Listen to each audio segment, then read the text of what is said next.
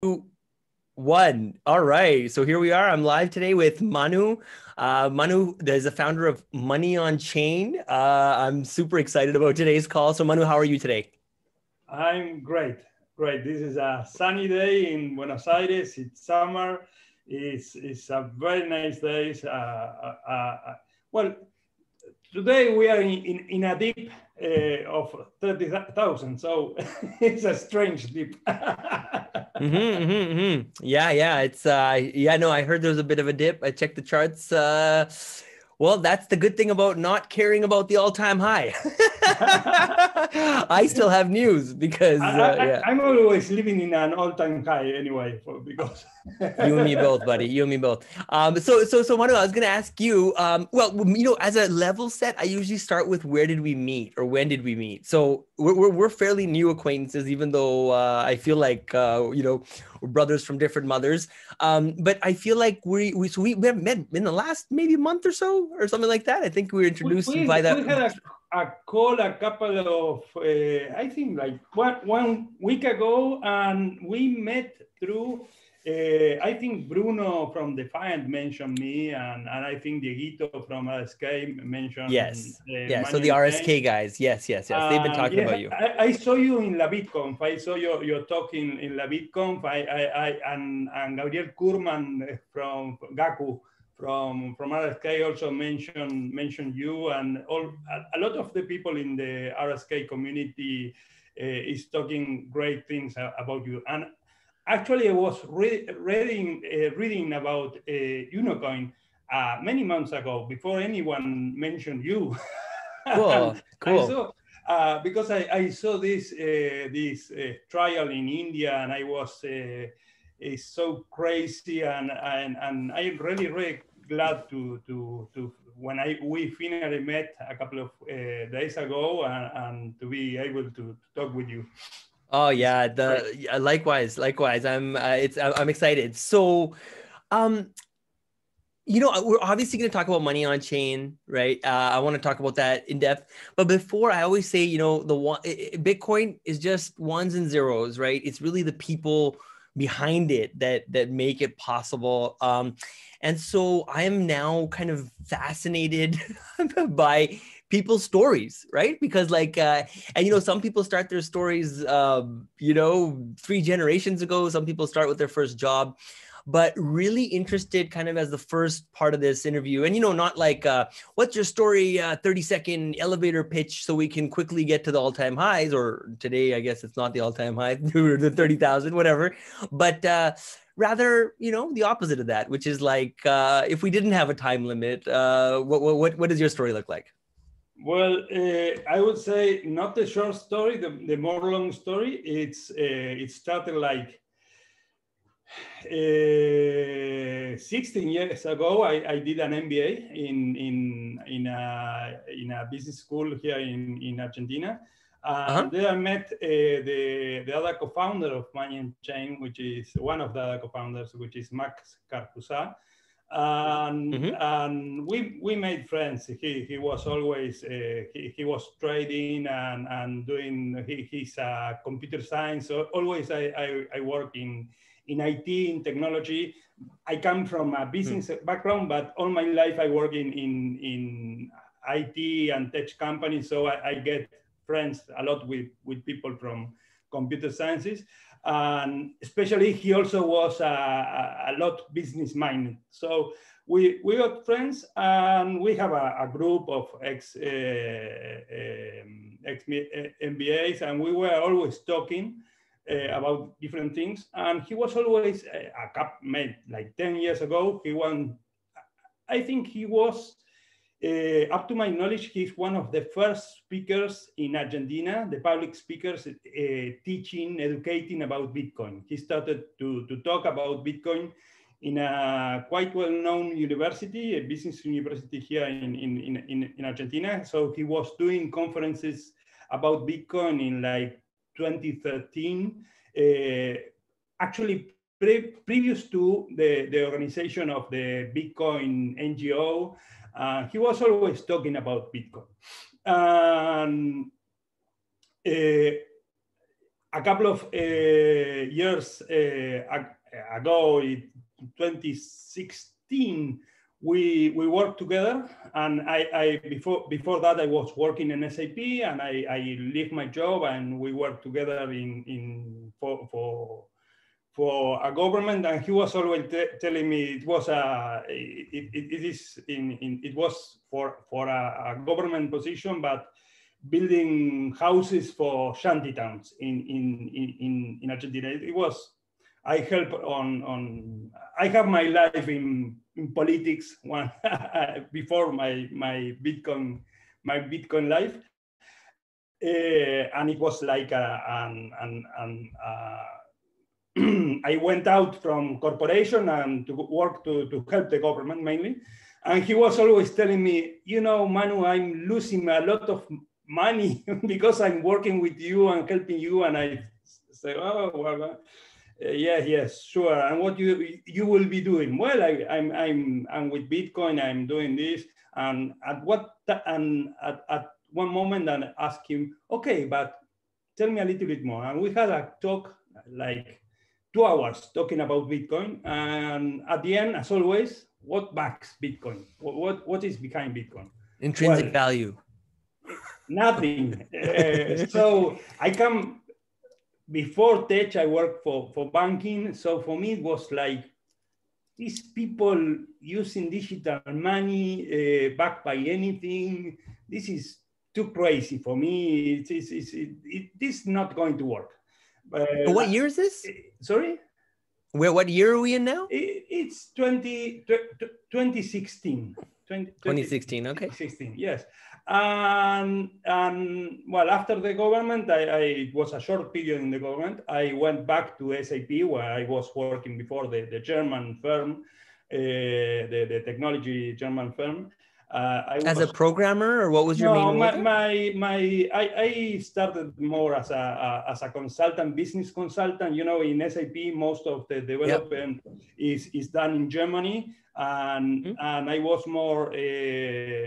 I started with implementation, but then mainly on sales, but sales of what's called custom development is what.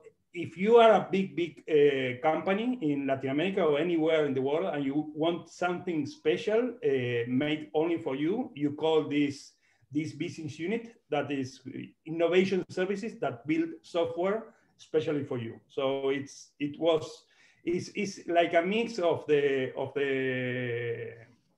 it's like a software factory, but then afterwards they sell you and they maintain the software. So it was. I would say it's like the front end with the development from SAP to or big firms. If you want something special, well, they were calling us. So in that innovation, we normally you always were with last technology. So in a global meeting, actually, it came the global head of innovation services of SAP. It was also by the end of 2016. And he said, well, big data, machine learning, this, and blockchain. So this is the 5 technologies that are going to change the world in the next 20 years. So blockchain. Okay, blockchain. So blockchain, Bitcoin. I heard blockchain, Bitcoin. I called my friend, Max, we need to build something with blockchain. So Max always, he told me, no, you still don't understand anything at all. It's not blockchain, it's Bitcoin. No, but SAP doesn't understand anything at all. It's not blockchain, it's Bitcoin. So we discussed like, no, but it is an opportunity. Actually, let me present you to SAP and you can come to work to SAP. I'm not interested at all. I don't care a shit about SAP. It's boring. This is not going to change anything. So all the discussion, so it was a discovery. And then he sent me to read about Mixavo and read the white paper. And I learned and I read. then Max is one of the person who helped to build what is called Mercado Pago. Mercado Pago is like a PayPal in Latin America. Is one of the digital payments in Latin America. Is huge, huge. It's part of Mercado Libre. Mercado Libre is like the eBay, but from Latin America. So it's the payment system in Latin America. The most popular payment system in Latin America is Mercado Pago. So he, and before that, he worked in American Express. So he really knows about payment systems. And we talked for several months, and we thought, well, let's build a PayPal crypto, but with Bitcoin. And the problem for building this PayPal crypto was that there was no stablecoin with Bitcoin, because people is, the volatility is not something that people use for it's very difficult to trade with Bitcoin because of the volatility. So we researched, actually he had this project about building a stablecoin for several years. And he told me about this idea of building money, a stablecoin backed by Bitcoin.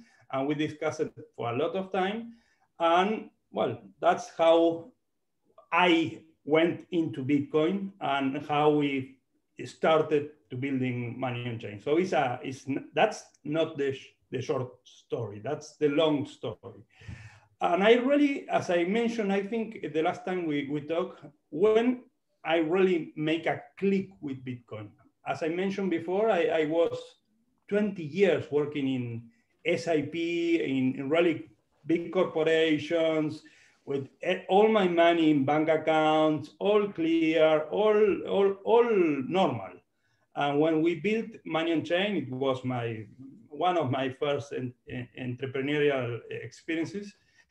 I needed to make a payment to United States from Argentina. It was in the previous government where there were no so many capital restrictions. So I called my bank and said, I have to pay something in US. Okay, but then you need to fill all these forms. Okay, send me the forms. I fill all the forms. Okay, but you need to come to the branch and sign a document. I need to go to the branch. I live 60 kilometers from my branch. But yes, you need to come and to sign something. Ridiculous. I went there, and then they asked for many tax declarations. So it was like stupid. This is my money. I want to send it to whoever I want. I worked 20 years, and this was previous to the really capital controls that now, if I want to send dollars to some other country in the world, the first difficulty in Argentina now is to buy dollars. You are not allowed to buy dollars. But at that moment, really, I really understood that all the lies that are I really understood that it's not your money when you put it in a third party. You are lending the money and they keep it and they do whatever they want.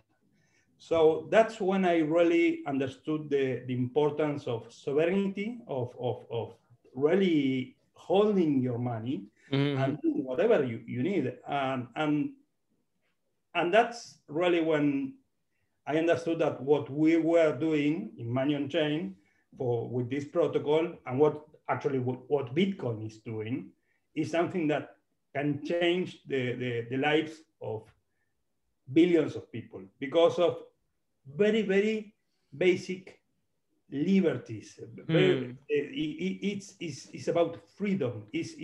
For me, it's more a political movement than anything else. All the rest is nice. Price at 30, 40, whatever, great.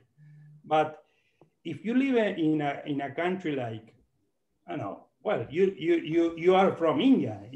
At one moment, the government said, you cannot hold or whatever. Why? Money is a very, very basic technology that humanity needs.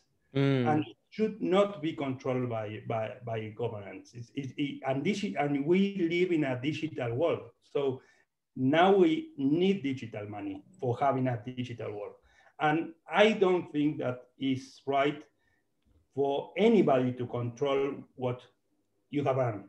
So that's how I came to Bitcoin.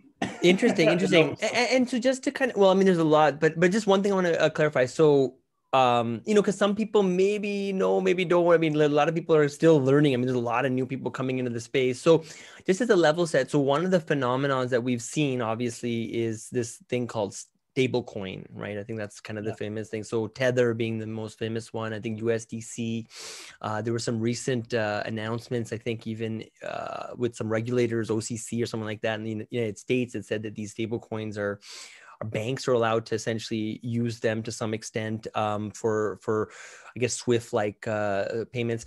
And so it's just fascinating what's happening. And one of the, I guess you could say, question marks around these stable coins has been, well, if I guess around Tether has been, you know, the centralization of it, you know, is always, I think, one thing that some people are concerned about. And then I think on the other kind of newer revolutions of, you know, on Ethereum, people ask about, well, you know, is Ethereum really the best bet, you know, in terms of like security? So I guess to sum it all up, Money on Chain is trying to build a stable coin on top of Bitcoin, right? Just using Bitcoin and Bitcoin's ecosystem and code that resides on top of Bitcoin, leverages Bitcoin mining and all the whole Bitcoin network to do a stable coin, right? Is that kind of the gist of it, or am I butchering it? The main idea is to build a protocol software that allows to build a stablecoin that is censorship resistant. The biggest difference is that this is run by code and not by, there is no counterparty risk in the sense of Tether or USDC or whatever.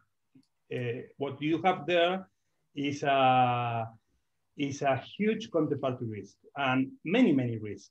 Maybe Tether is okay, but suppose that Tether is okay, but that money is in a bank at the end. So maybe the Tether team, the technology is great, but suppose it was in Lehman Brothers, the dollars. So if Lehman Brothers goes bust, Tether, whatever they have in the team, it also is going to go bust. So there is many risk involved in any of these centralized stable coins. But the main risk is that at the end you have a lot of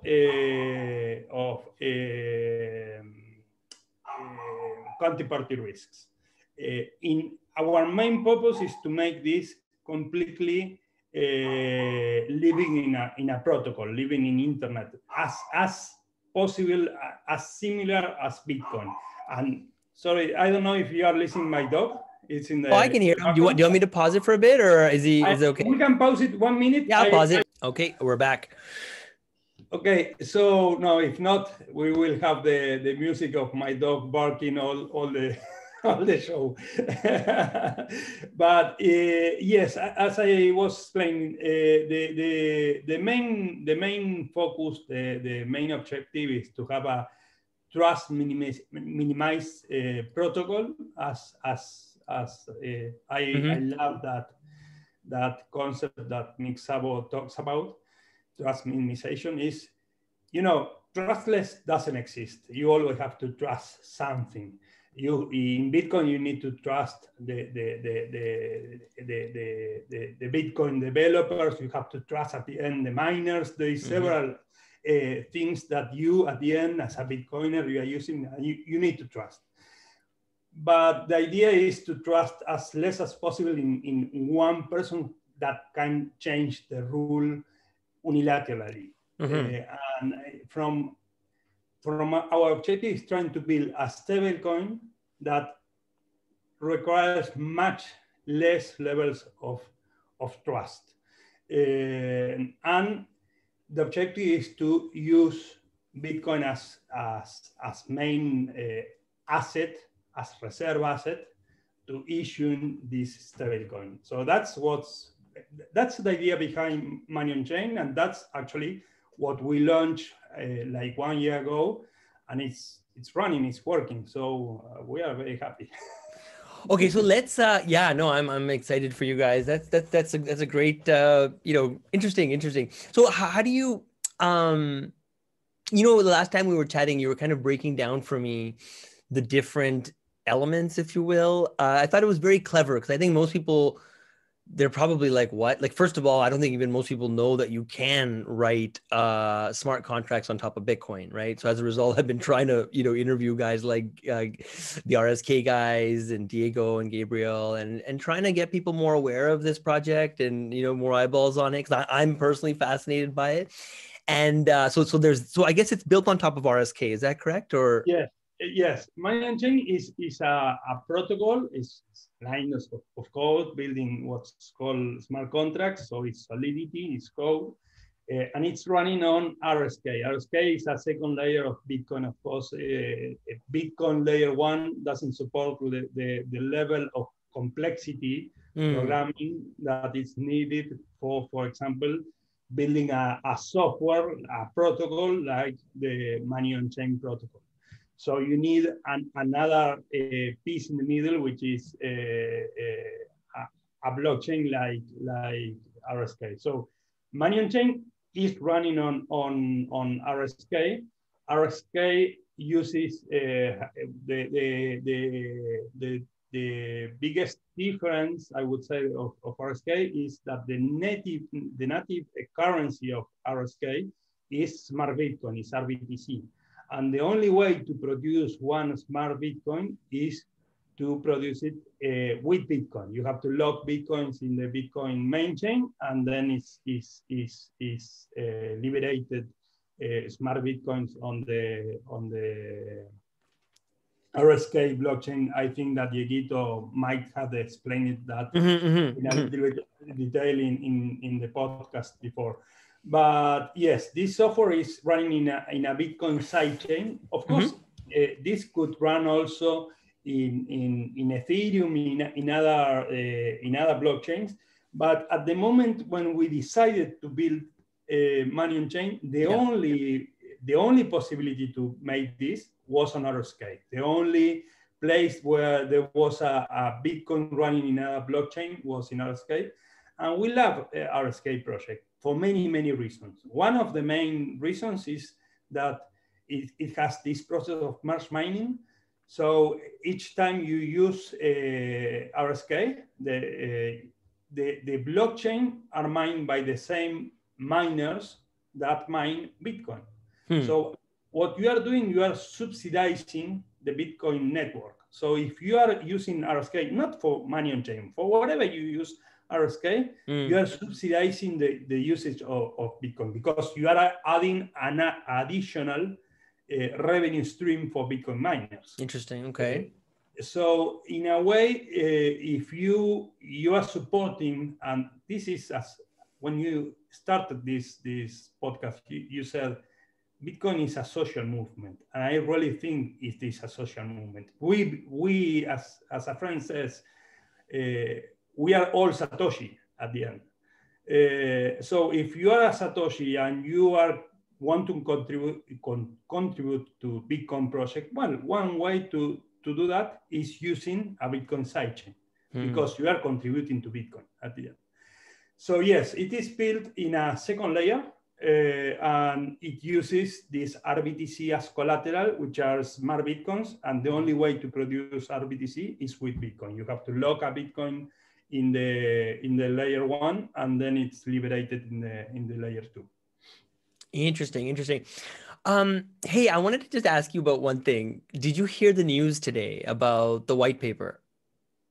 No, sorry.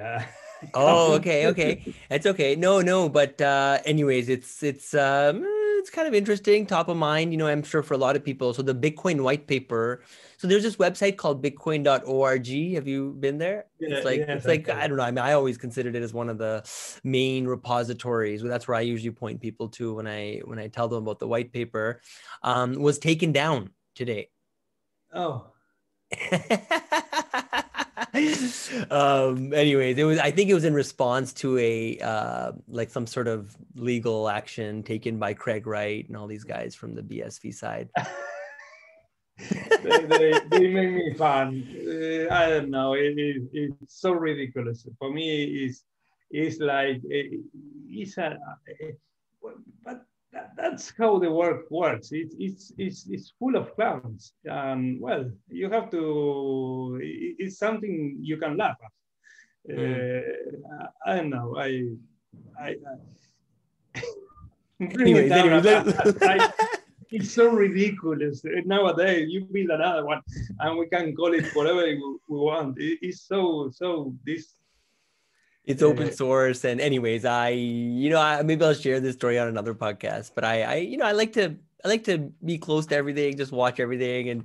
And they actually they as in Craig Wright and them had a big BSV conference here in Toronto. I don't remember, a year or two ago. I attended and didn't attend the actual conference, but just showed up to some of the things afterwards just to see who they were and whatnot. But it's just comical to me. I think the whole thing, it breaks my heart, mainly because of, because there's like people in between who have been doing a lot of hard work and they're kind of in the crossfires. And I don't know, that always, pains me a bit. But anyways, Manu, we'll leave that for another, conversation. I want to get back on, so money on chain. So I was going to say, you were kind of explaining how the ecosystem works. Cause like in my head, it's like, okay, we made this claim that you could do stable coins on top of Bitcoin within Bitcoin. There's a lot to take in there, but how does it work? Like, how does it work? How do you do it with, because you said you did it in I like that word too, trust minimize way, right? So you're looking at every angle. And I think, the Bitcoin white paper thing I brought up is kind of an example of how we think Bitcoin is super decentralized and robust. But you know what I mean? Like, you really have to think about, like, when it comes to the code and the code we build and the infrastructure we build on top of Bitcoin, especially, we got to think about how to minimize, trust requirements at every edge. And so, so just curious about that, like how that's being done. Well, the reality is really complex. It's not easy. When we started, I always remember Max, my partner, saying, well, this is a very simple financial method how we are going to build this stablecoin. And at the end, it's not so simple. When I'm not going to talk about all the roadmap, how we finish with this model, but the model now is behind the protocol. There is a financial model. Yes. We work a lot on how we can make this work. So for anyone to be able to mint a dollar on chain, a stable coin using this protocol, before that person, someone else have to add the collateral. And how he adds the collateral? He sends smart bitcoins for making simplification, and maybe I will be talking about Bitcoin. He sends bitcoins or smart bitcoins to the protocol, and he receives another token which is called BitPro. BitPro is a token that represents the collateral in the system, okay? And once you have at least $4 in Bitcoin, the system, the protocol allows someone else to issue a dollar on chain, okay? So there is a level of collateralization. Make it similar to if you have a bank and you want to issue dollars or whatever currency, and you have a reserve gold. So if you put gold as asset for saying, well, if the price of gold goes down, this gold will represent at least the dollars that we are issuing. So there is always the collateral is Bitcoin, is digital gold. So someone else can issue digital dollars, but the reserve, the collateral, is Bitcoin. And that collateral we call BitPro. So there is a big over-collateralization. And why is that over-collateralization? Because if the price of Bitcoin goes down, this should always have a reserve, okay? So that's the BitPro, and this is the dollar. And on top of that, that was the first model that we have, only these two actors. I just had curiosity, would people be wrecked then today or whatever? Or, and these days, like when there's like a 20% no, correction, or is because it a function of what kind of contracts they partake in? Or sorry, how does that work? There is first, if only it was only these two actors, this BPRO gets what in financial world is called leverage. What happens is if the price of Bitcoin goes up, the BPRO will go up higher, much faster, and if the price of Bitcoin goes down, it will go down much faster. If there is a lot of collateral, that leverage is not so big because you have a lot of collateral, so the leverage is small. But what we have included as a third actor is traders. So now you have a third actor, which are people looking for a lot of leverage. That's what we call the BTCX. So when we add this third actor, the BTCX takes part of the leverage from the BPRO and he pays a rent. He pays a fee for getting that leverage. That the BPRO have gotten that leverage for free. So now the BPRO in the end is a token that has a little bit of leverage. So normally it's 1.1, 1.5. It's variable. It depends on the demand of the other actors. But on average, it been historically in this last year, and there is certain incentives on the rates of each product for having a leverage of 1.1. And up to now, the historic leverage of this token, the BPRO, was 1.1. So you have these three actors, and the end, what you have is a stablecoin, a token that is designed especially for Bitcoin holders that are looking for long term, and they are okay on having a little bit of leverage. So in the long run, in a bull run, for example, the BPRO will win the price of Bitcoin.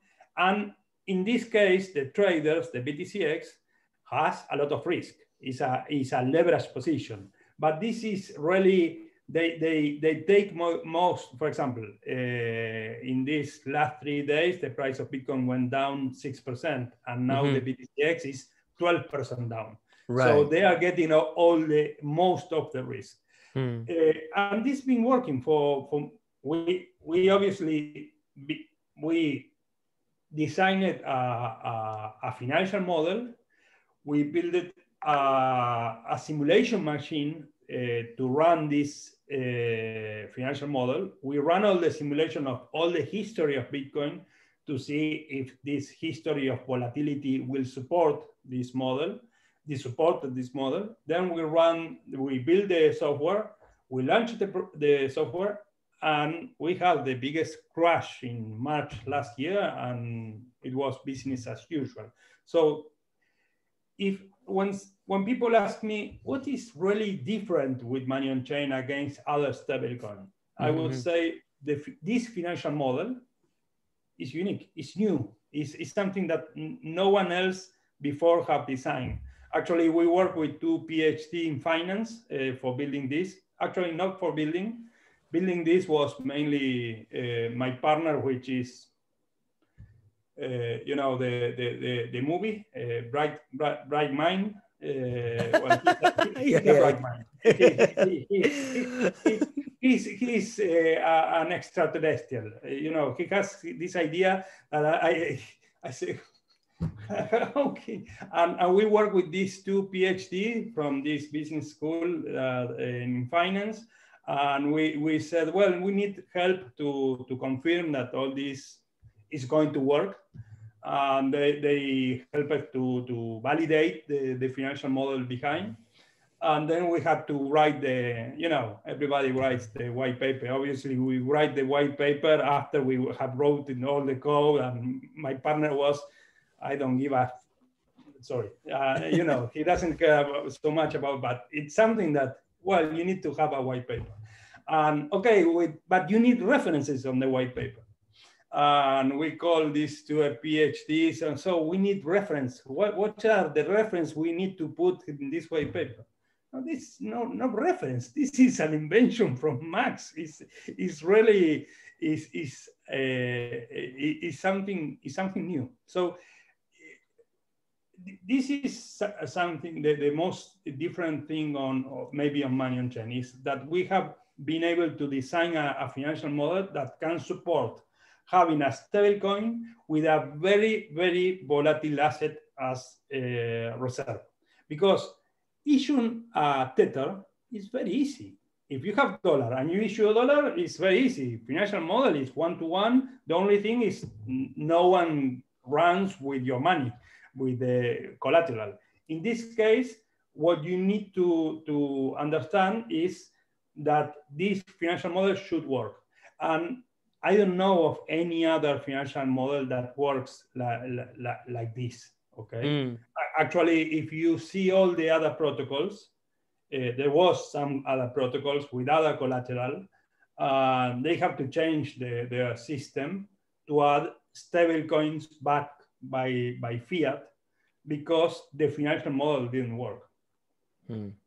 Interesting. So can you just summarize quickly what were those different kind of, I guess, actors? So there's like, I guess, traders, like you said, in this ecosystem, and this is all being governed by smart contracts, right? It's not happening on some server again, like on some centralized server. This is literally happening. Yeah. Okay, and so there are these different. So I guess just to summarize in layman's terms, you're essentially like incentivizing different actors within this ecosystem to trade with one another, to take different actions to ensure that the price of those tokens are stable at the whatever fiat currency that they're looking to peg towards. Is that correct? Yes, the system has in mind three different kind of actors.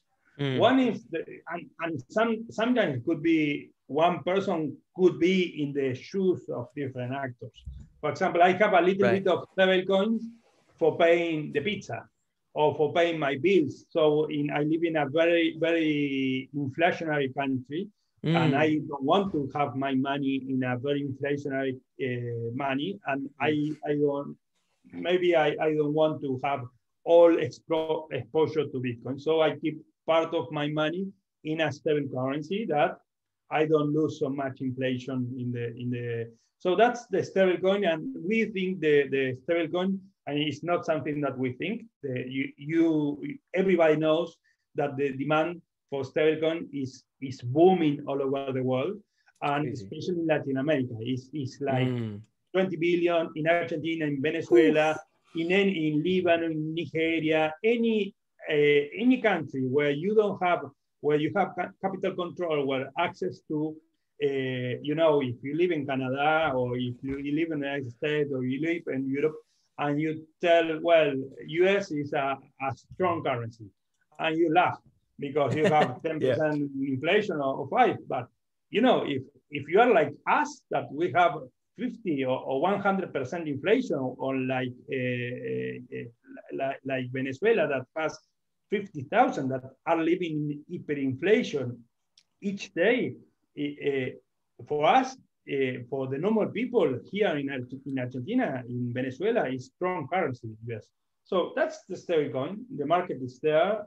A lot of people need it, and also in the crypto market, but not only in the crypto market.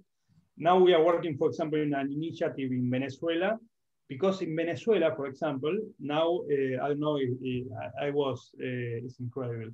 But now if you go to Venezuela and you pay with dollars, there is no change.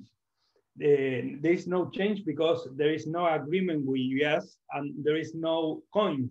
So they don't have a change to give you, and they have to give you something else, or you lose the change. If you pay $10 and it costs $8, they don't have coins to give you the change. And there is the people is using only digital money.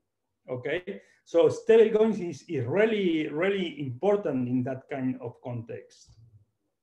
So that's stablecoin. Then the other token, which is a BPRO. The BPRO, when we designed it, and it's central in our project, because if there is no BPRO holders, it's impossible to issue dollar on chain. So if you want to build a DeFi protocol with a stablecoin, you need someone to put the collateral.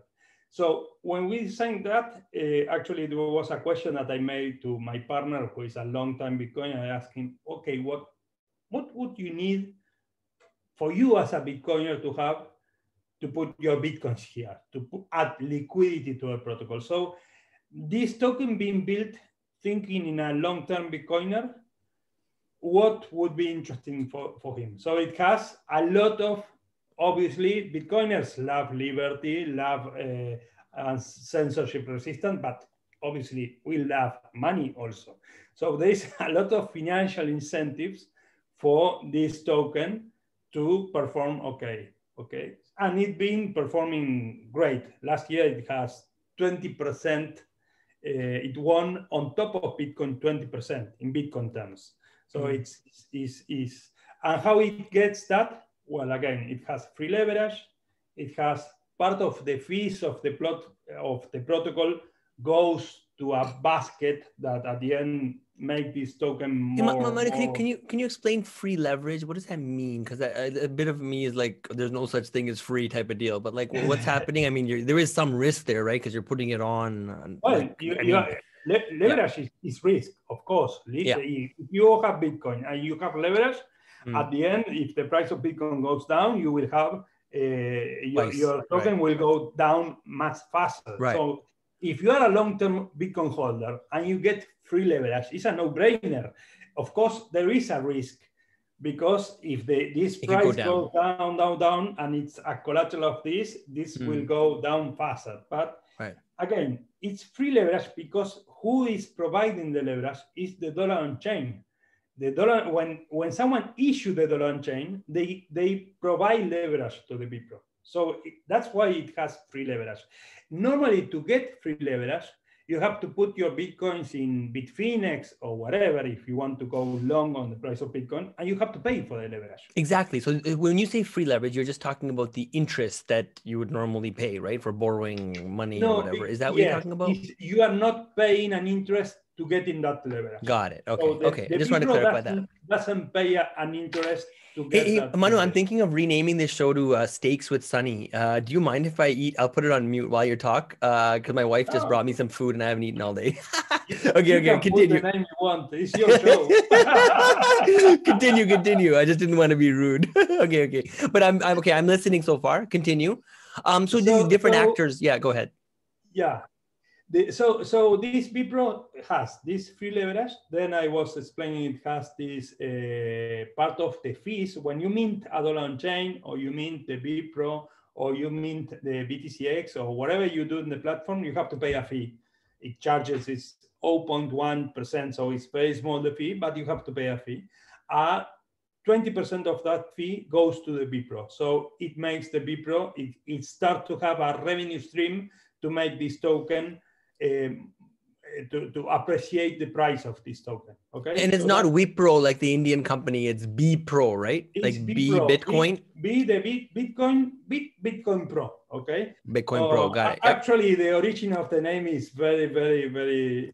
We'll save that one for the next one, for the follow-up. At the end, it was called B-Pro, and people like it, so we use B-Pro. Okay, I just want to make sure people get that. B-Pro. Okay, continue. So the second income is fees from the protocol. The third income is, as I mentioned before, if you are a trader, a leverage trader, you are going to get part of the leverage from the BPRO, and for getting that part of the leverage, the trader has to pay a fee. So that's the second source of income for the BPRO. Are you familiar with Uniswap and kind of with that whole ecosystem, AMM and all that? Is it kind of similar or not really? No, if you need to well, really one of the problems of money in chain is that this is all new. Is Bipro. There's no other token in the world like Bipro. We designed this. That's what I'm asking, because I've gone deep down the Uniswap thing, and I find it interesting, and how they kind of do price, how they do price discovery and all that. But I'm just curious, like I'm just trying to give people maybe something to kind of grasp onto. I know it's tough, right? But by the way, people will, if they want to go like deep into it, I usually cover it at the end, but moneyonchain.com is the website. Moneyonchain.com, and if you go to Bipro, there is a summary of the Bipro, and if you want to go deeper, there is articles about how it works. Yeah, okay, so people can go deep into these different topics or whatever. Okay. Actually, you can go to the code. It's open source. It's yeah. So it's all open source. So you can go to the code and review and fork it if you want. So everything is there. It's completely open, and we want to maintain it like that. Lovely. So you have this third source of income, that is the interest that pays this BTCX, and the fourth is the last one still doesn't have a price because it's a token. This protocol has these three tokens. The DOC, the Bipro, and the BTCX. And on top of that, it has a fourth token that we have not issued yet, that is called Money on Chain Token, or MOC. The MOC is a governance token. But if you are holding the MOC and you are staking this MOC, you will get the other 80% of the fees goes to the MOC token holder. So it's a token that has a revenue stream if you stake it. And if you are holding the Bipro, you will get part of this MOC token. Actually, there is what we call the mock liquidity mining, is that each day a portion of these MOC tokens are going to the Bipro holders. But that doesn't have a price, but people love it. Why? Not only for the financial reason, but there it comes the decentralization and the trust minimization. The MOC token holders are the ones that are going to be able to decide the future of the protocol. Right now, the protocol there is no bank accounts, no nothing, it's all in the blockchain, but the agreeability of the protocol is not decentralized yet. When we have the MOC token, the holders of the MOC token are the ones which are going to be able to vote and veto on the changes. So sorry about this disruption on the Bipro. And the third token, the third actor, is the traders. As I mentioned before, the traders are the ones who have this 2x long position on the price of Bitcoin. They pay a fee. This position lasts 30 days. Each 30 days it ends, and you have to make again these positions, these 2x long position. And it's meant mainly for Bitcoiners who are trading in BitMEX, in Bitfinex, in whatever exchange. With the biggest difference, again, is this is an open source protocol residing in a blockchain. You can audit the code. So if you prefer to trust a protocol and not having a counterparty risk, well, that's the option. So it's a DeFi solution for Bitcoin leverage traders. Okay. Interesting. Very, very interesting. This is definitely, okay, what else? And what else on the, but I think it's very clever though. I think it's very interesting that you've taken things that people already do on centralized exchanges. These are like things that humans are used to. You've figured out kind of how to create an ecosystem, build it on top of Bitcoin. And now, look, I mean, everyone always is obviously against dollars and rupees and stuff, like especially in Bitcoin. But at the end of the day, like you said, if you really want to serve the masses, you cannot have a cryptocurrency or like some asset that drops in value, 30% or whatever in a day, or 20%. I mean, people are gonna need something like you said to buy the coffee or whatever, to buy some food and just to be able to pay rent, their emergency fund, if you will. And if you're going to solve those problems, obviously you can do it centralized. It's easy, right? I mean, everyone, you can just, it's a digit on a database. But I think to solve stable coins using Bitcoin on Bitcoin. Yeah. I have to tell you the truth. When we started this, I was like 3 months researching Google to see if someone else had built it. And it blew my mind that no one else had built it. And then when we were like the rest of, we worked like 2 years for building this protocol. And during that building, I was all one of my biggest nightmare was someone else is going to announce that they already have the bitcoin-collateralized protocol, stablecoin. And at the end, no one appears. I don't see anyone who is building something similar. And really, when you really understand the protocol and you understand all the complexities involved, it's not as easy task.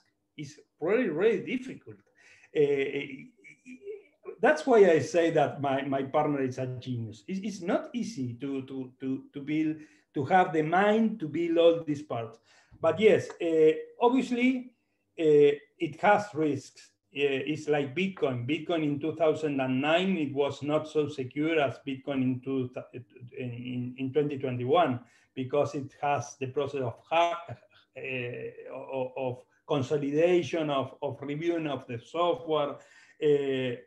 It has already a lot of time. It's more than 1 year running, and audits is a bounty.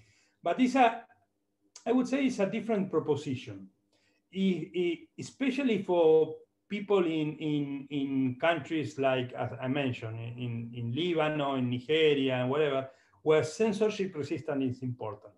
One of the biggest problems of these other centralized stablecoins is that you have a very, very easy way to censorship that money.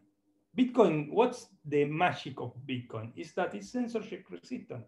Well, what we are building is a stablecoin which is censorship resistant.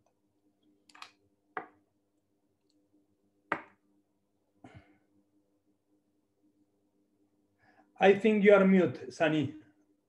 Oh, sorry, man. No, I was going to say there's a project called Badger that recently came across my radar, and it's kind of like taking Bitcoin onto the Ethereum network. So there's, but no, I haven't. I mean, I feel like I have a pretty good pulse on the network, yeah, on the kind of Bitcoin scene, crypto scene, whatever. And I haven't heard this being done either. I mean, maybe someone will come out and say, hey, there's this person, that person, but I think it's very unique. Okay. And, and for me too, like having kind of, by the way, hey, Manu, are you there? Sorry, it didn't freeze, right? Yeah, I'm here. Yeah. No, I was going to say is that, no, okay. I just want to make sure. Yeah, no, I like this. I love this idea. And I was going to say, by the way, I'm not technically Indian. Like I'm from Canada, I'm Canadian, but my parents are from India. And I did start, one of India's first kind of Bitcoin exchanges, Bitcoin platforms. But as a child, we used to visit India, like growing up, and I've seen a different side of the world than, my Toronto or whatever Canada view. And I've seen that, even though banking and all that isn't everywhere, obviously phones are very, very ubiquitous now, and they are everywhere. And so if you're able to, like, Bitcoin, our dream was always bring Bitcoin to billions. But this was always like a little thing in my head. It's like, well, how are you going to bring it if there's so much volatility? Where I agree, like once you have, but yeah. Okay. Anyway, so I think I'm super fascinated. I think it's amazing what you guys are doing. Anything else, Manu, you want to share about Money on Chain, about the project? And by the way, you mentioned Nick Szabo's name a few times. Isn't he the guy who essentially invented like the idea of smart contracts or something? Like he's iconic, right? Like he's like not like just like a Nick down the street. I would say that I mentioned Nick. I'm not a technical guy. I mean, I'm not a programmer. I know that he's the one who invented the concept of smart contracts. And I read a little bit. But what I am most fascinated about Nick is, maybe you have read I can't remember now the name. Is a very, very famous in Bitcoiners, about the origin of money, the history of money. Chilling Out. I don't know if you have read it. Chilling Out of Nick Szabo. Chilling Out? Chilling Out. Chilling Out. Yes, I think I have read it. I've gone through his blog. It's been a few years, to be honest. Yes, but Nick Szabo has a great blog. And didn't he have a blog titled Bitcoin, like Bit Space Coin, like, I don't know, a few years before? I don't know. The blog is numerated, it's called, but if you go to Nakamoto Institute, you will find a lot of links in Nakamoto Institute. But I really, and always when I have time during weekends, sometimes it's like something really interesting to read is what Nick have wrote even before Bitcoin exists. So a lot of the ideas behind Bitcoin I have read in Nick's documents even before Bitcoin. So I don't know who is Satoshi. I don't want to know. I think that it's good for humanity that no one knows who is. But a lot of the ideas behind Bitcoin are similar to what you can read in a lot of Nick's papers. And yes, it's very interesting ideas behind these papers, and a lot of explaining what is money. When you always, for example, here the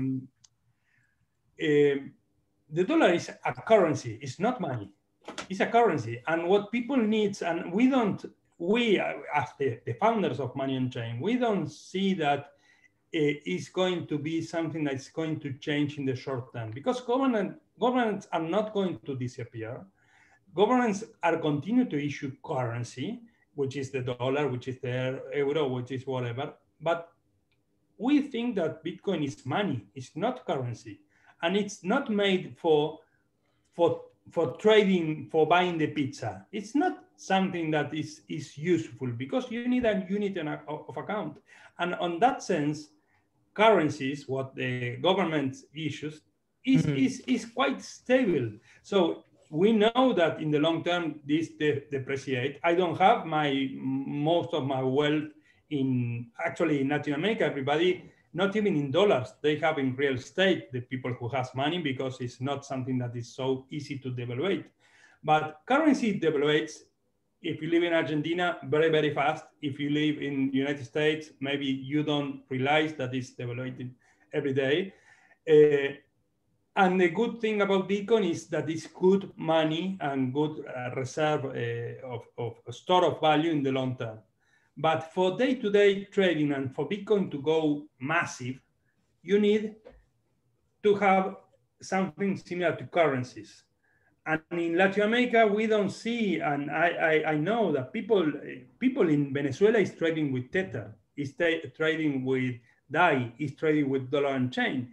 They are trading with, because if you go to what we call in Argentina, Doña Rosa, Doña Rosa does not understand the volatility. They don't want to have. They have already many, many problems. No, keep Bitcoin, because in 4 years it's going to be worth a lot. No, I need to pay the bills tomorrow, so I cannot have this volatility. I already have many, many other problems. So if you're a Bitcoiner, the thing interesting on dollar and chain is that you are using Bitcoin at the end, and it's censorship resistant. So and it's decentralized. So if you are a Bitcoiner living in Argentina or in Venezuela, it's a no-brainer using a stablecoin, because any Argentinian try to avoid a bank, because you cannot trust institutions. You cannot put your money there, because tomorrow it could disappear. So the magic of censorship resistant, of someone cannot steal your money, that's something very, very interesting on stable coins. But we think that most of the stablecoin has a huge risk if you are a Bitcoiner and you understand that at the end there is a centralization point. Okay, so that's the, I would, if you ask me, okay, but why people don't use Tether? Well, I don't trust. It's not something with Tether. I don't trust anything. I prefer to trust software. So that's the main idea behind. And then in the process of building this is that we came up with this product, this token, which is called BPro, which is for us is like mind blowing because it's producing a lot of interest for Bitcoiners, for getting more Satoshis. It's a decentralized way how to make more Satoshis. You can go to BlockFi, you can go to, there is many options and many Bitcoiners doing a different things. But this is again, the proposition is, okay, you can do it this in a decentralized product. Manu, I have a question. So so you have what then? What fiat currencies are on money on chain? You know what I mean? Like, are you able to say that, or I don't know? Regarding the stable coins? Yes.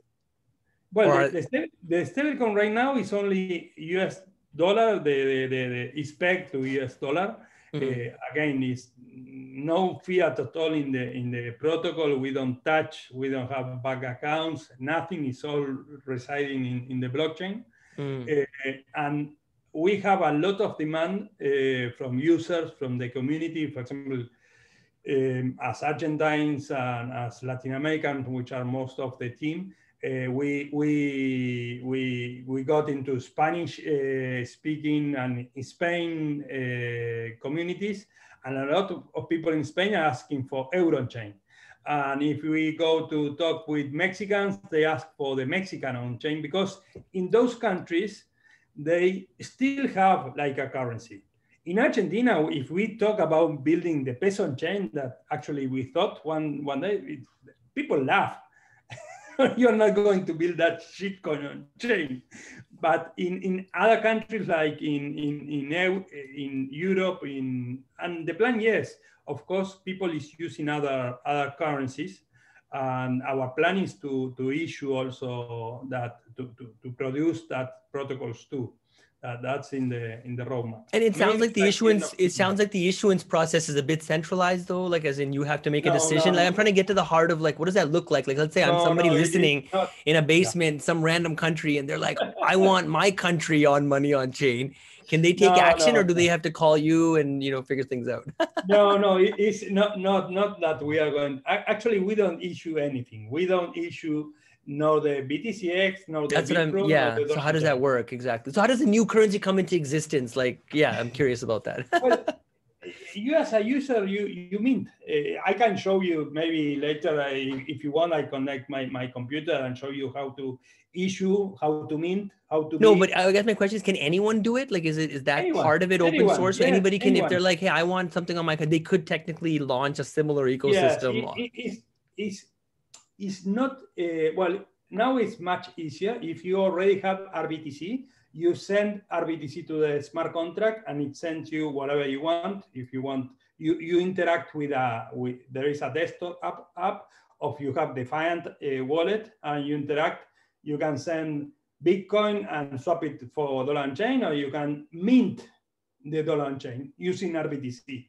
What you are doing is you are being your own central bank. You are minting dollar on chain, a token, sending RBTC, you are minting dollar on chain, or you are minting BPRO, or you are minting a 2x leverage position. And if you want to redeem it, you send these tokens to the protocol, and the protocol will send you back the RBTC, okay? The smart Bitcoin.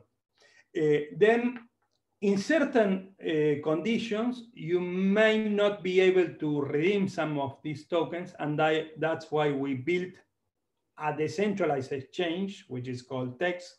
So you can exchange in that text, because this is what is called an RC20 token of Rus token. You know, most tokens are known as ERC20. This is an RC20 token, but it's a token. It's tradable. You can, but the process is by your own. You send RBTC and you get the other token. And sorry, and regarding the euro that you were talking to me, is that we need to write the protocol. We need to write the Solidity code. We need to implement an app for someone to interact with this protocol. But it's not that we are going to mint the euro on chain. The euro on chain is going to be mint by whoever wants to use it. And that is actually one of the biggest difference on our protocol to other protocols, other stablecoins, is that most of the other stablecoins, the issuance of Tether, I don't know if you interact with Tether or whatever, USDC. If you have Tether, you have 10 Tethers and you want to get back your dollars, you cannot send the Tethers to a software and get automatically $10 in your bank account, right? Right, I agree. It's someone who had minted before, which is Tether Corporation. In our case, you are interacting automatically and directly through software. There is no intermediary. That's one of the it's all software. It's all protocol. It's like Bitcoin, but different. And if somebody wanted to harm it, let's say, like, I mean, you know, the Bitcoin white paper was just pulled from a website. I'm just wondering, like, what would be, like, where are the, you know what, let's say that one for part 2. We can get more deeper into some of these attack vectors and how you're thinking about it. But hey, Manu, you know, was there anything else? I just realized, wow, we were already like an hour and 10 minutes into this. Was there anything else you wanted to share on the Money on Chain project? I don't know, just the story behind that and... I think this being like a wild ride, and I can talk hours, but I think as an introduction it's a good one. We cover a lot.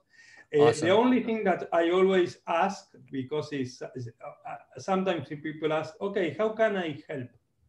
Try it, use it. If you like it, talk about it with your Bitcoiner friends.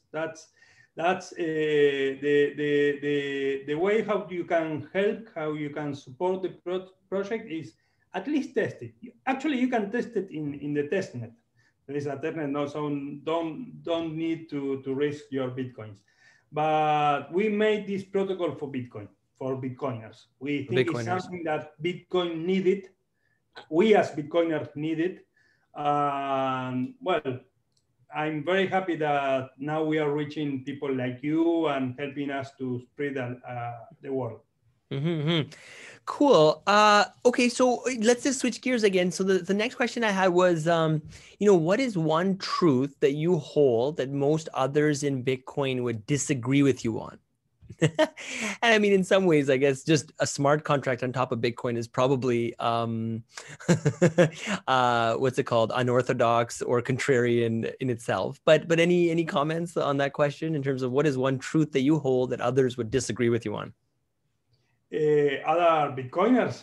Yeah. Well, I think a lot of Bitcoiners are quite, and I've been told to be like maximalist. And I don't think that is good. I share a lot of the views of Andreas, that the innovation process, Andreas Antonopoulos, the innovation process, and actually what Ethereum does and other projects is, if Satoshi did not build Bitcoin, I have tested this, and then came Halfini, and then came the other people and tested, and at the end it was and the crazy ones, my partner and the Gitos, and we don't build this innovation, Bitcoin wouldn't be where we are now. So I really love a lot of these projects when they are honest. When they are a little scam, I don't like it. But I think really innovation what not for what we are building. Hopefully, what we are building is great. But I like to see, okay, what is doing Ethereum? What is doing Maker? What is doing other projects? Because they are doing innovation. And innovation is how humanity progress. By trial and error is how the history of the humanity is being built. So I think, again, if there is no real scam behind this, there is no bad intentions, but it's really about the progress. We need to support more challenges.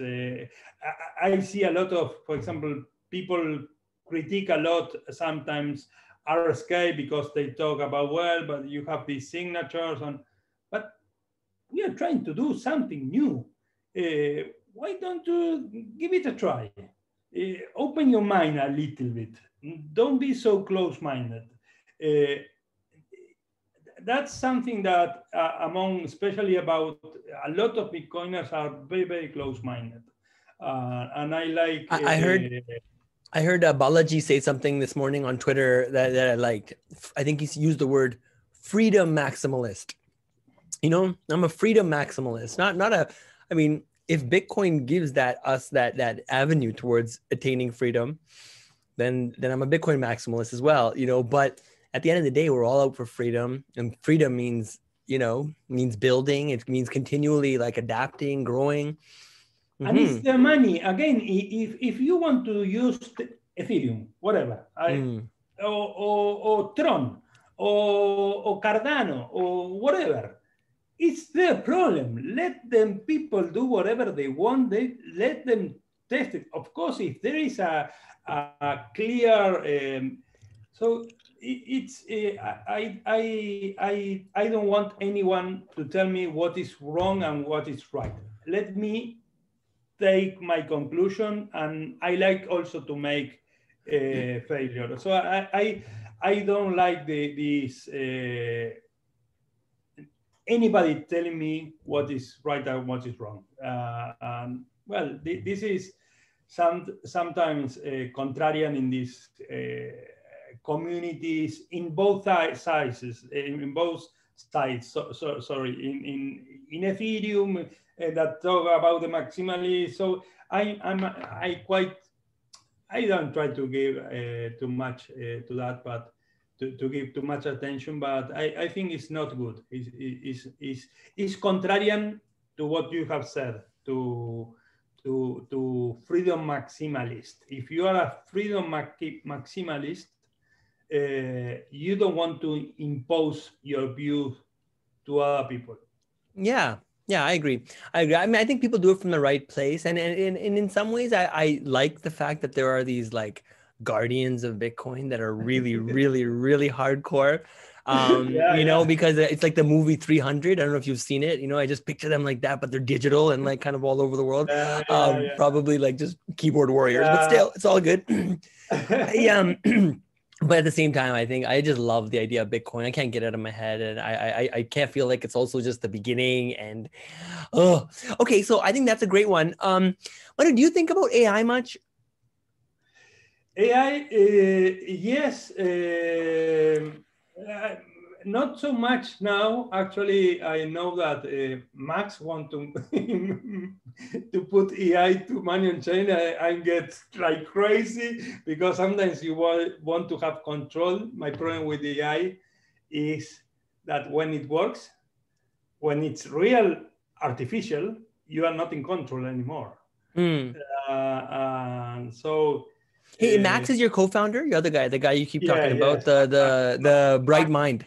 Yeah, that's the bright mind. Hey, does he do interviews, or is he? I mean, there are a lot of Bitcoiners who kind of don't like to come on. He does, but I'm more. I like to talk more, and okay. And he will give you short answers, and he will think much more what he. Because he thinks before speaking, not. Sometimes I don't do that. I say whatever it's in my mind. But yes, regarding AI, I hopefully it has slow development, because at the end, if machines really develop, Um, Hopefully we can make something like iRobot. I'm a big fan of Isaac Asimov. When I was small, I read all the books, so you Cool. might have read iRobot. So if we can put these three rules, not harm humans and whatever, and it works, it could be really, really interesting. But if the machines learn a bit more than we, well, that is an event where people will disappear. Humanity is going to disappear as a race. Uh, I think we are very, very far from that time. But in other respects, machine learning more what is putting programming things, which is not a real artificial intelligence. Artificial intelligence for me would be an iRobot, what is Asimov. And I think we are very, very far from that. In the short terms, I was seeing, for example, the Tesla, how it comes if it was a video on internet the other day that it was amazing. It was a rainy day. It was all full of water. So he couldn't get to the car. And so he calls the car. So, and that could be something, in that case, it's not life changing, but it could be life changing. Or if you are an old person and you need to travel, if you are 80 years old, maybe you cannot travel, and having a car that gets you whatever you need is amazing. And this is technology that is already there.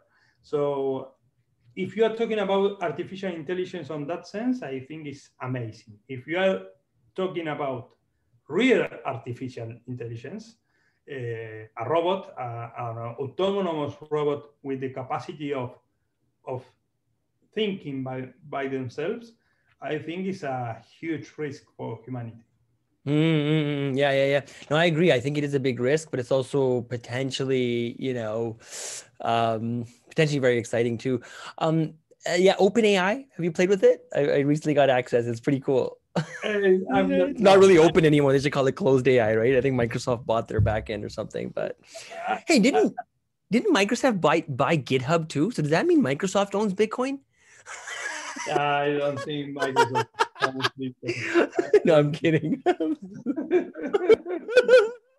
Man, Satya, what is it? Nadella. He seems like a smart guy. Every time I hear him talk, He seems a very smart guy. Actually, his move to make everything more open source is the right move. Yes. He's exciting. Okay. Oh no, I just one more thing. So another thing I think about, and and I think this was more of a cliche topic, maybe even like 6 months ago or a year ago. But this idea of universal basic income, okay, not necessarily dictated by governments where people are being forced to, give their money and then give it to other people. Not that, but what if there was some sort of voluntary mechanism built on top of Bitcoin, perhaps, right? That had some way where people could like donate or something, right? Like people could literally voluntarily donate and it could feed some sort of like universal basic income, right? But not only just universal basic income, but where like maybe, I don't know, I feel weird always talking about this, but it's like, but it kind of something I think about a lot, which is, where even like profits of like automation and AI, things like that, a certain tiny percentage of it goes programmatically towards humanity. You know what I mean? Because like I'll tell you one thing that bugs me, and I know most people don't think about this stuff, especially in Canada and whatever, because we don't see poverty like kind of at the same level as, let's say, places like India and otherwise. But now with COVID too, right? Like universal basic income has kind of taken place in places like Canada to some extent, right? Like a lot of people are getting checks from the government. In the United States, you're hearing about it. So have you thought about this much? Has this ever even like entered your consciousness? Like, I think about this in the context of more so like the evolution of AI, right? And if you like, I have a Tesla, by the way. I'm like obsessed with robots. My wife, who's from Colombia, is a mechatronics engineer. I probably have every robot you can imagine right now in my place. But I also I spent 8 years working in robotics. I've been to every major robotics lab in the world, or a lot of them, and I kind of see where this is going, and I think, and I don't think I'm a Luddite to say that it could be an existential threat.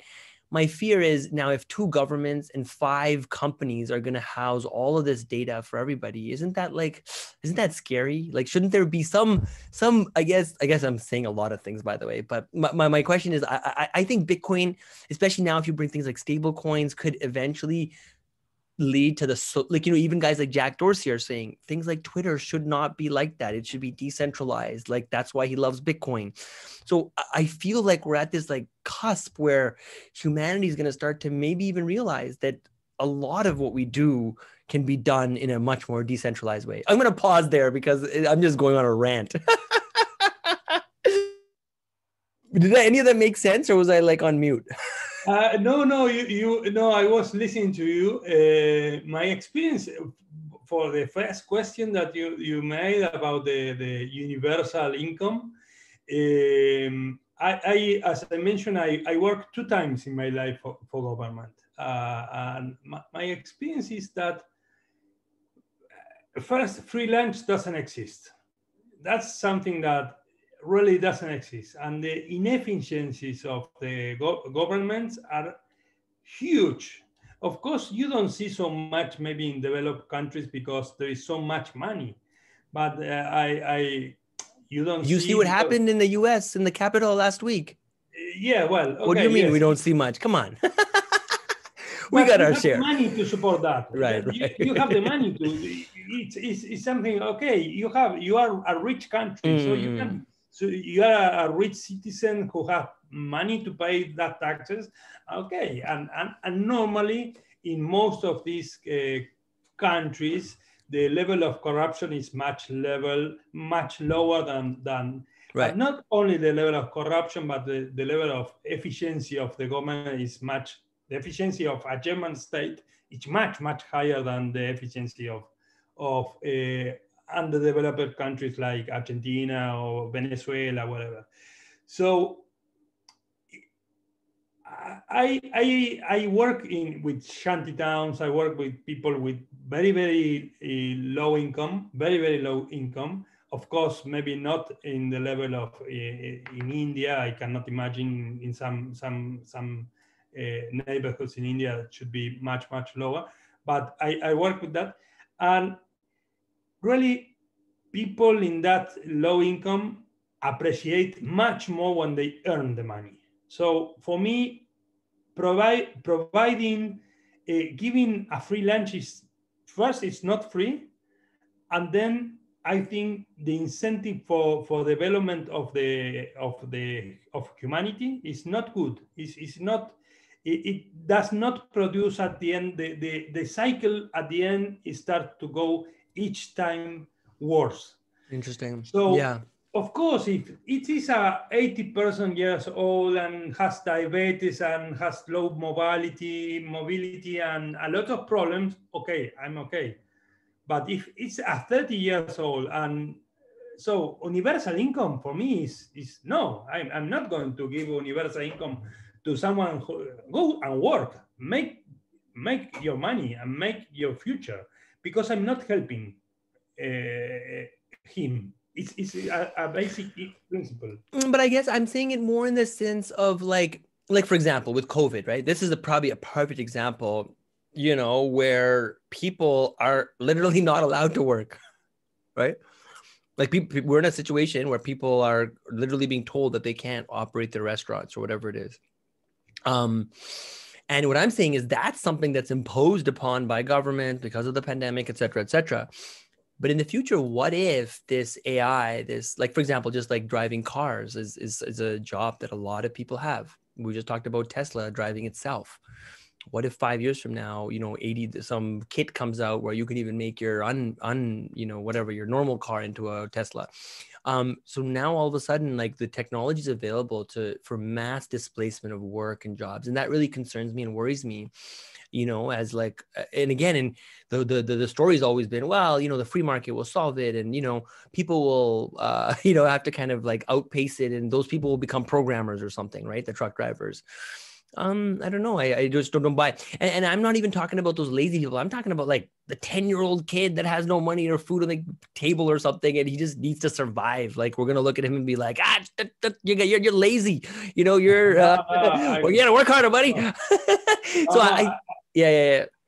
As I mentioned, I'm not against providing support and welfare to really people in need. I am not that kind of person.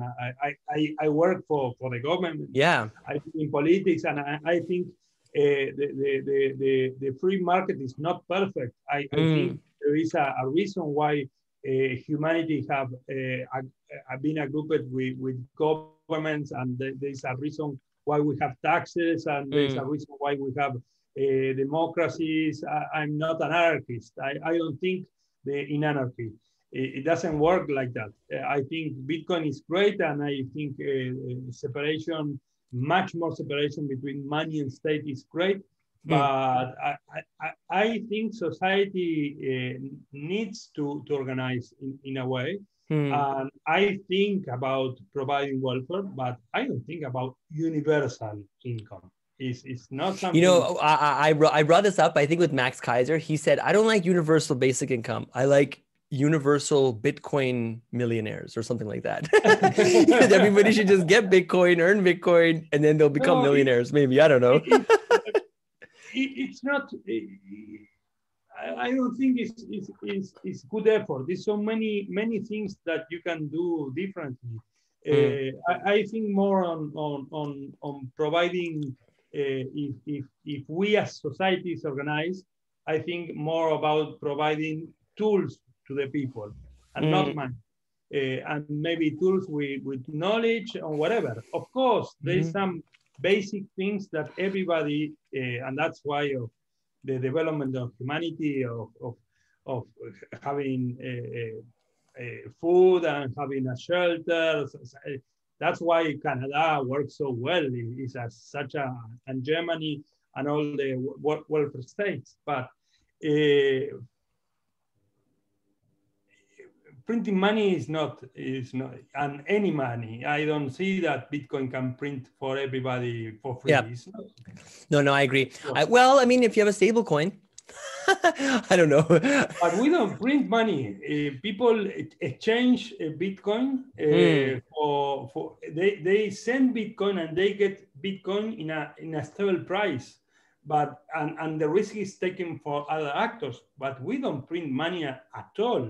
The only people who is printing money are the states that are printing papers, and they are producing, what they are producing is inflation, which is... I used to be against money printing until I discovered Bitcoin.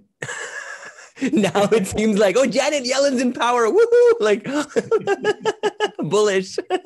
No. I'm playing a bit of a devil's advocate. No, I definitely agree with you, man. I think that, but listen, I want to be mindful of your time as well. I think we're already over by a bunch of minutes here. Manu, by the way, I'm down to do a part 2 because, to go deeper into some of this, or if there's someone from your team that you want to, maybe even do a follow-up with, whatever it is, I'd love to go deeper into this because I mean, whatever it's worth, I think it's super fascinating. And I think more people should learn about it, if nothing else. I think it would be great if you want to interview Max, maybe you can talk with artificial intelligence with him. He will have. I don't know much about it. I just like it. Yeah. You can talk about astronomy, and there's so many things about batteries. Yeah. Electricity. And I think Nick Szabo, he used to follow me on Twitter. Maybe he does still, but like, man, Nick and anyone, any Bitcoin core developers are listening to this, or anybody wants to come on or whatever. Yeah, feel free to. But anyways, Manu, I really appreciate it. So Manu, co-founder of Money on Chain, really easy to remember, at moneyonchain.com. Where else do people learn about you? Like Twitter, and do you guys have? We have on Twitter, Money on Chain, okay, and there we tweet a little bit, and we have 2 Telegram communities, one in Spanish, obviously, because we are all Latins, is very, very active. Sí, señor, no problema. Yeah. That's all I got. And then we have the @Money on Chain in Telegram community, it's also active. But from Awesome. our webpage, there is all the communities. Everything. So go to the webpage, and from there you can find. But if you want to chat, go to the Telegram group. Okay. Cool. Okay, man. Thank you very much, I guess, for your time. And like I said, we'll do a follow-up whenever you're ready. All right. I'm gonna just stick Great. around for 2 seconds. I'm going to kill the recording.